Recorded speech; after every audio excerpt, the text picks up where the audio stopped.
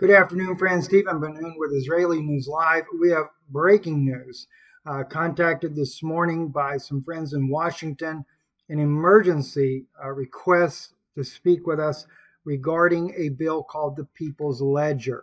The People's Ledger is a bill that is trying to be passed under the radar right now, and the Biden administration doesn't want much of the public being aware of this bill because the People's Ledger will totally radically abolish all of our personal bank accounts and put us under a one digital currency, no longer the US dollar, unless we, the people, stand up to this tyranny that is going on in our country on multiple fronts. But now the tyranny is about to hit you right in your bank account. And so I was contacted this morning, given that information.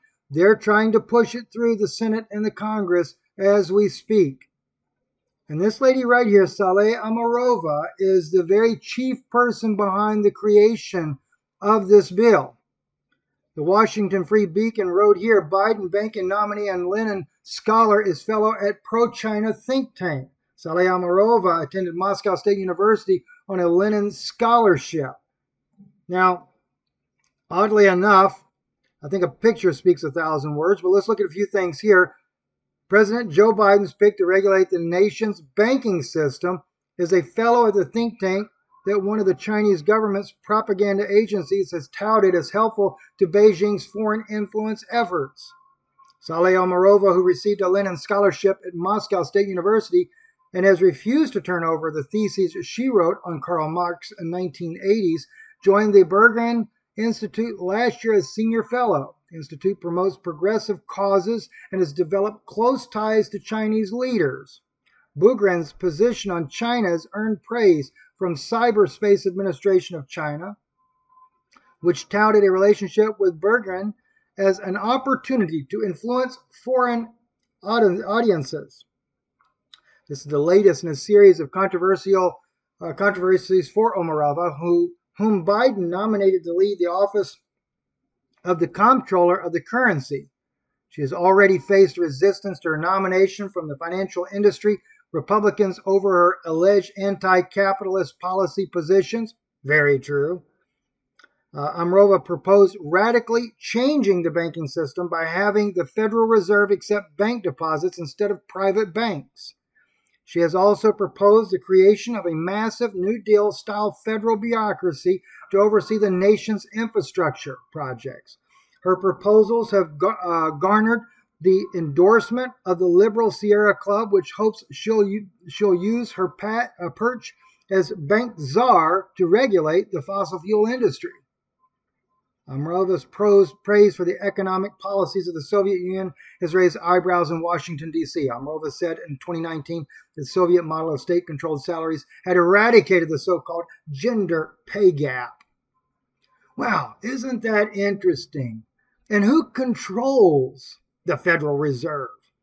Yep, that little country though over there in the Middle East, and of course all of the oligarchs all over the world that are controlled, unfortunately, that give such a bad name for the Jewish people are those bankers that are controlling everything.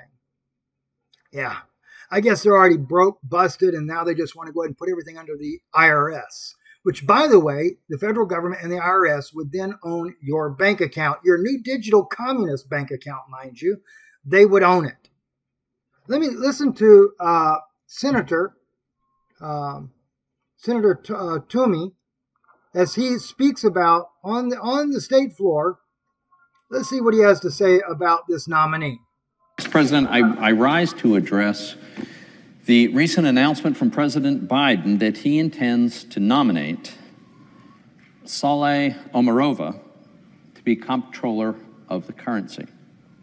Now, Ms. Omarova, if she were in fact confirmed to be comptroller of the currency, she'd head up the agencies that is responsible for chartering and regulating national financial institutions. So that is to say, she would be the head of the primary regulator for America's national banks, of which there are very many. I just want to provide this morning a brief introduction, a glimpse into the mindset of this nominee. I will take more time on future occasions to delve more deeply into some of the things that she has advocated for and written about, and that I find extraordinarily disturbing. I think many of my colleagues will as well. But let me start with just a few observations. First, just little doubt, Ms. Omarova has been celebrated on the far left for promoting ideas that she herself has described as, quote, radical. That's a point we can agree on. These are very, very radical ideas. In fact, I don't think I've ever seen a more radical choice for any regulatory spot in our federal government. I know that is a very sweeping statement to make. I think I can stand by it. So there's a lot that's extraordinary and radical here, but maybe the heart of it is Ms. Omarova doesn't just want to tighten regulation of banks. That's not what she's advocated for. What she wants to do, and I quote, this is her words, effectively end banking as we know it, end quote. Those are words she wrote just last year. I think that sums it up there in a 2-minute synopsis there for you about the best we could possibly do for Saule Omarova from Senator Toomey. And we need to get more people up on board doing something about this. Miss Omarova, by the way, is been frequenting the halls of the White House more recently. And so definitely in good cahoots with the Biden administration. This paper here, The People's Ledger, How to Democratize, written by her, How to Democratize Money and Finance the Economy. She notes in there, talks about the COVID crisis, underscored the urgency of digitizing sovereign money and ensuring universal access to banking services. It pushed two related ideas, the issuance of central bank digital currency and the provision of the retail deposits accounts by central banks. So there you go, cashless society. I already knew that we were going to be moving to that. That's already been brought to my attention already, and they're looking at trying to do this mid-next year. But there is a major debate going on right now in the circles at the White House and behind the scenes of whether or not they're going to put everybody zeroed out to nothing or a little small amount in your account, and that's what you get. And then you just kind of go from an even keel from that point on. Or are they going to allow you to have what you've already earned in your life and put that in your account? That's how radical this is. Here at Wikipedia, they put on here, public policy advisor who was nominated to serve as the comptroller of the currency by President Joe Biden. Also, Omarova previously served as an advisor within the Department of Treasury. As I mentioned to you earlier, I was already told that the IRS will own your bank account. Yeah, days of cash are long gone. Another article here on MSN Money. Biden's pick to run a key bank regulator runs into Democratic resistance in the Senate.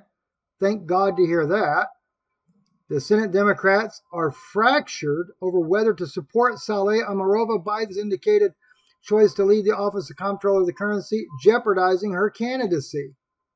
Now, you need to do more than jeopardize it because they're already passing her little bill that she helped outline. So President Joe Biden's pick to run the Washington's most important banking industry regulators might not have enough support for the confirmation in the Senate.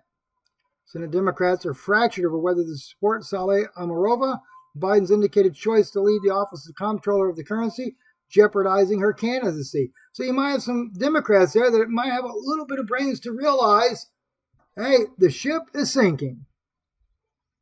This is a very, very serious situation, friends.